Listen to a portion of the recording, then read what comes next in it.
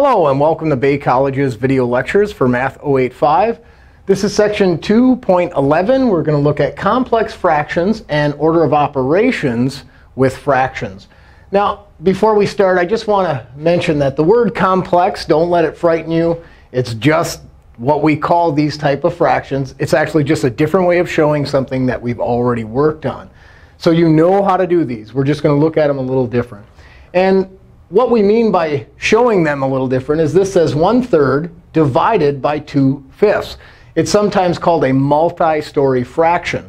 So when we have a multi-story fraction, it is essentially just 1/3 divided by 2/5. And we could rewrite it to a way we're familiar with. Maybe we say 1/3 divided by 2/5. So these two mean the exact same thing.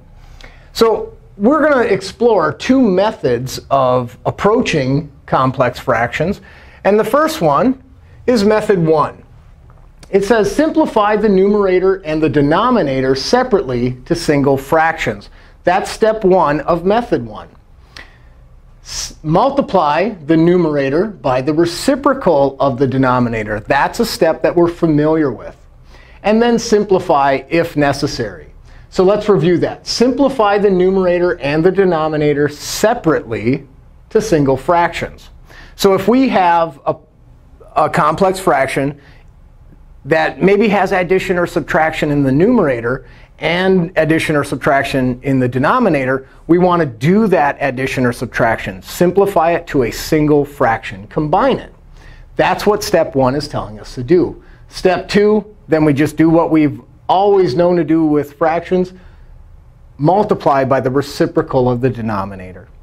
And then, of course, we always simplify our fractions. So let's go back to this first one here, where we had 1/3 over 2/5. Essentially, 1/3 divided by 2/5.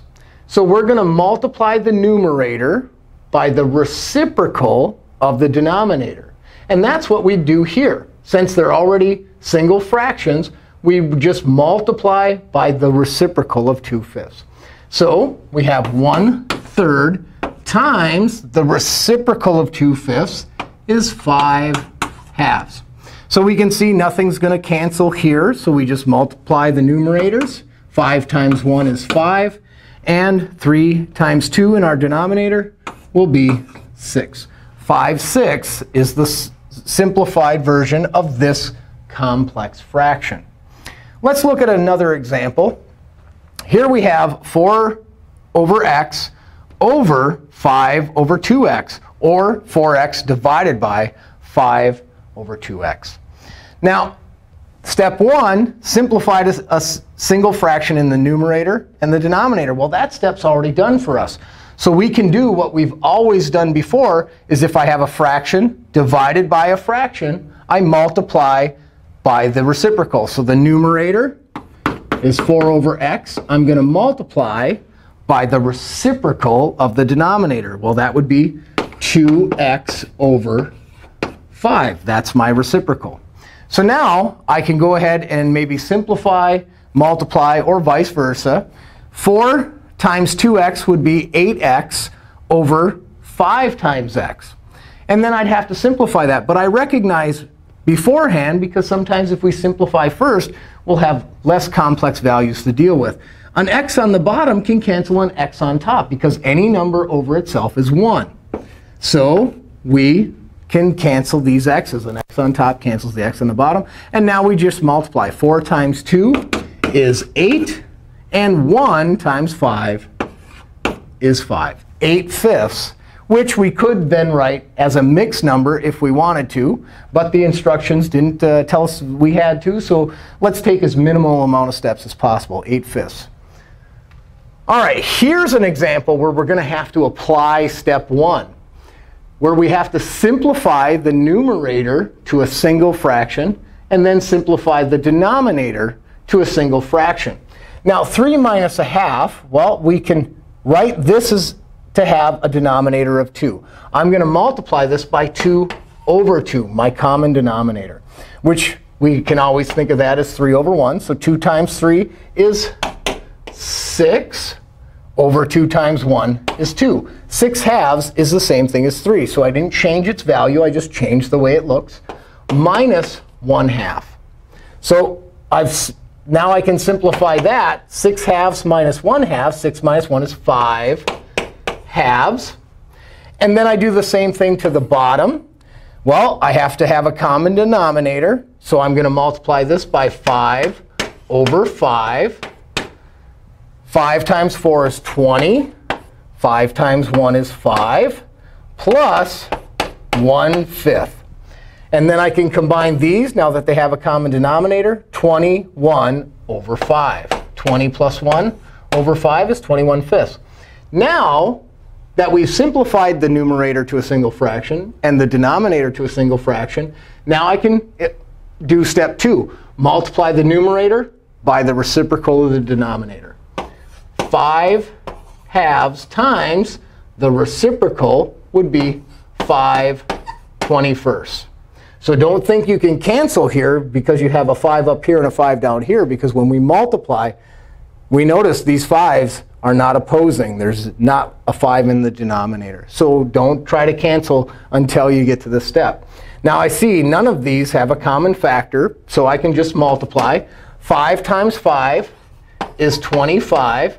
And 2 times 21 is 42. This is already simplified. Nothing reduces. As we've seen here, nothing canceled. All right, so that's method 1. Simplify to single fraction in the numerator and in the denominator, and then multiply by the reciprocal. Method 2 is a favorite of mine. If you'll notice, it only has 2 steps here. The first step is multiply the numerator and denominator by the LCD of all fractions. And this is underlined. I'm going to underline it again because it's very important. And then we have to simplify. So what does it mean to multiply the numerator and denominator by the LCD? Well, we look at the fractions we have in our complex fraction, and we just identify their denominators. This has a denominator of 3. This has a denominator of 5.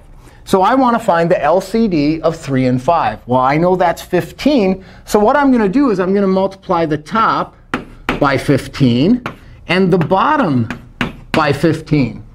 Notice what I'm doing here. I'm essentially multiplying by a value of 1. 15 over 15 is 1. And multiplying by 1 does not change a value. So now I can say, OK, 1/3 times 15, or we can think of it as 15 over 1. The 3 and the 15 have a common factor. So I have 1 times 5 and 1 times 1, which is 1. I get 5 over 1, which is just 5. And then I do the same thing in the bottom. I can say, well, this 5 can reduce that 15. And now I have 1s in my denominator again. 2 times 3 is 6.